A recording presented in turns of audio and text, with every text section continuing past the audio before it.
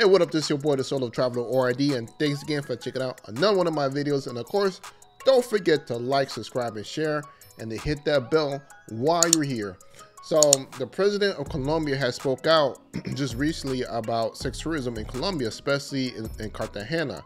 So he's basically stated that there'll be some problems for people who are basically who get caught up in sex crimes in Cartagena, or just, I think just in general, whatever going on in the wall city. So it looks like they're looking to double down. They usually do this around this time. Roughly, you'll see news report about him talking about this.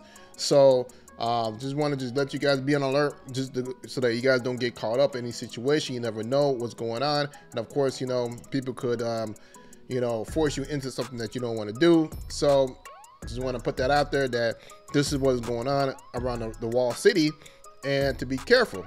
So like I said, this is what the Colombian president has stated. So I'm going to jump into the article to give you guys more information about this.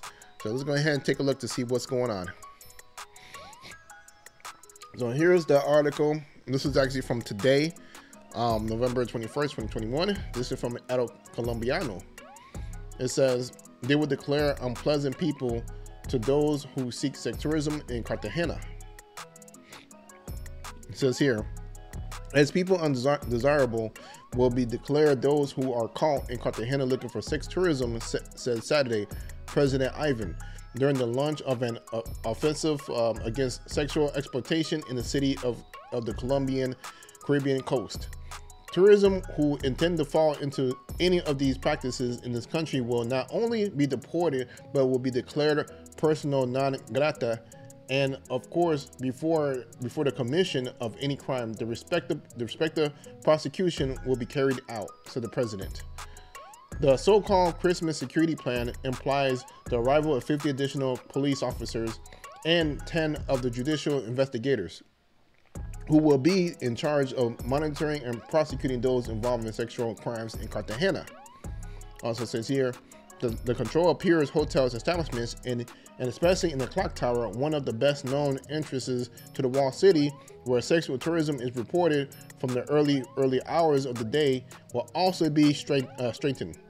Defense Minister Diego said that 3 critical points were identified within the wall city, where sex tourism has been identified, and that they will be monitored by authorities.